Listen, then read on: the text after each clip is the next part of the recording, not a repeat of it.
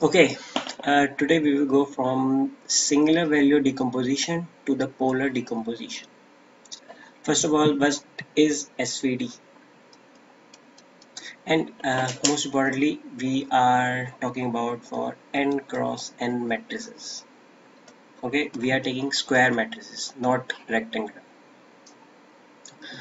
Okay, what is an SVD for a matrix?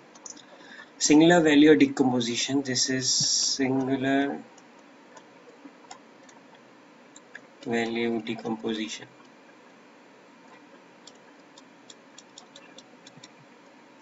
Given a matrix A, we can write it as U, and this is called sigma, and V transpose. Okay, if we just see these, U and V are orthogonal matrices.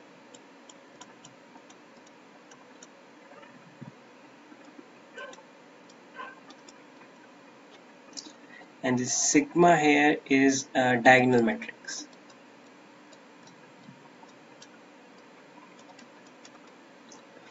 Note that we are in n cross n. Okay, this is important to note. If it's not a square matrix, then this will not be a square matrix. Okay, now what is polar decomposition?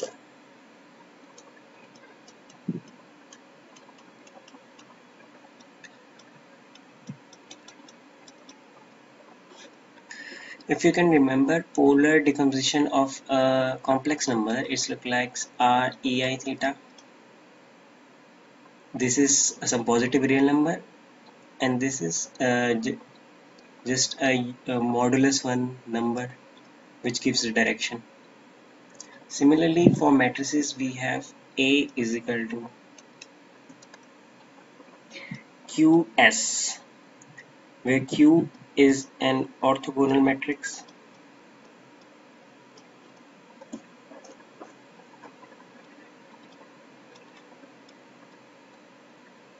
and S is a positive semi-definite matrix.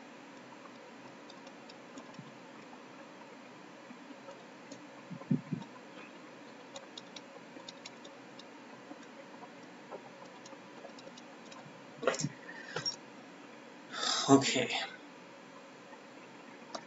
Okay, so just recall our aim. Our aim is gone from SVD to polar decomposition.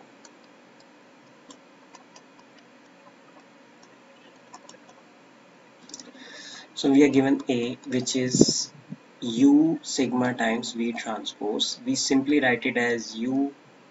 Okay, U and V are orthogonal. So U inverse is equal to U transpose. V inverse is equal to V transpose. And U inverse is obviously is identity. Okay, so we write it as U transpose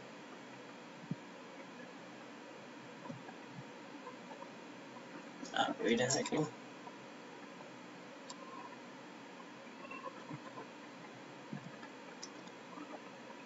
We just simply introduce here V transpose into V sigma V transpose. This is identity. We can just simply, in place of identity, we have written this. Okay, now it is become product of two matrices. A. Let us write them down separately. So we have B is equal to U into V transpose. Also, this U is an orthogonal matrix, V is an orthogonal matrix, so its transpose is also an orthogonal matrix.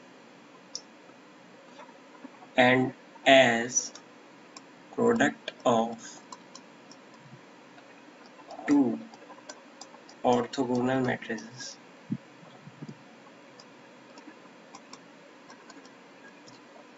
is orthogonal, thus B is an orthogonal matrix.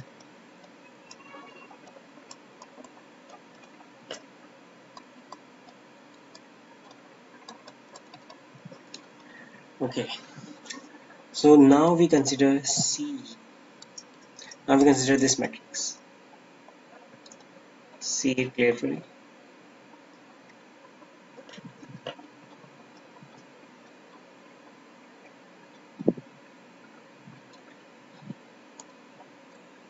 So we take C is equal to V sigma V transpose. Okay, first C is a positive semi-definite matrix.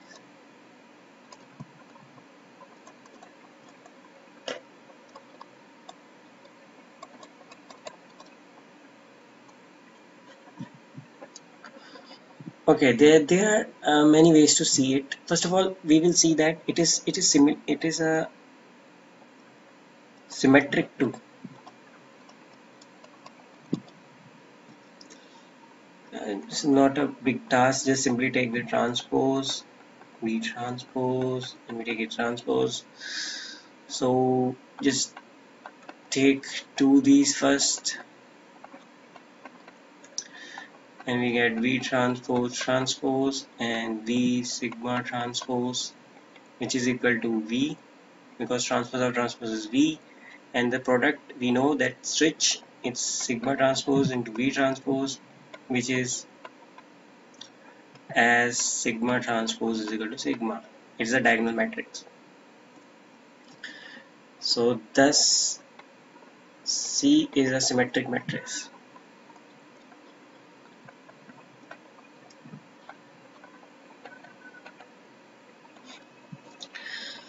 Okay, we need to show that C is a positive semi-definite matrix. First of all, just note this: C is equal to V sigma V transpose. This is equal to V sigma V inverse, because V is an orthogonal matrix and its inverse is its transpose. So, but we can see that C is similar to sigma.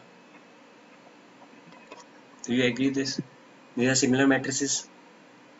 No issue in that. So C is similar to sigma, and sigma is a diagonal matrix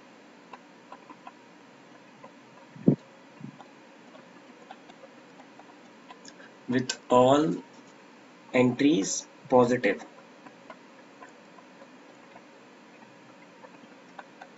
So let's say AII diagonal elements are greater than or equal to 0. Thus C has all non-negative eigenvalues.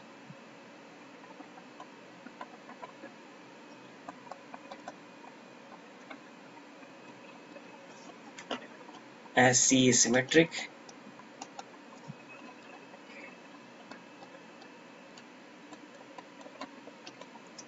thus C is positive semi-definite. There's another way around to prove this, and simply the energy from energy thing. If you want, uh, C was equal to V sigma V transpose, so we take V sigma V transpose x comma x, and this is equal to sigma V transpose x. We can just simply take this factor here, and but it will become the transpose. Okay, here's x2. So now what is this? You can see that this is V transpose x comma V transpose x. Both are same here, both these things. Let's take them y, which is greater than or equal to 0, as this is a positive semi-definite matrix.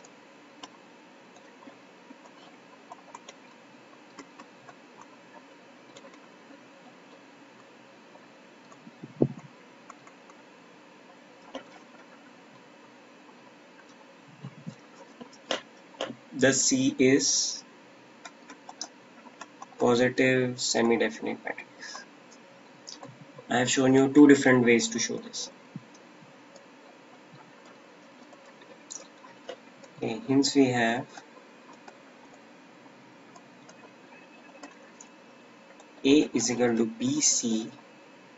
What was B? B was UV transpose into V transpose sigma V. Sorry, here is transpose, and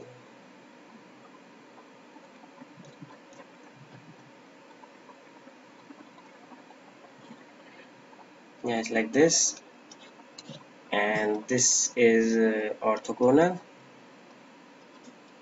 This is positive semi-definite. Thus we can write A as polar decomposition.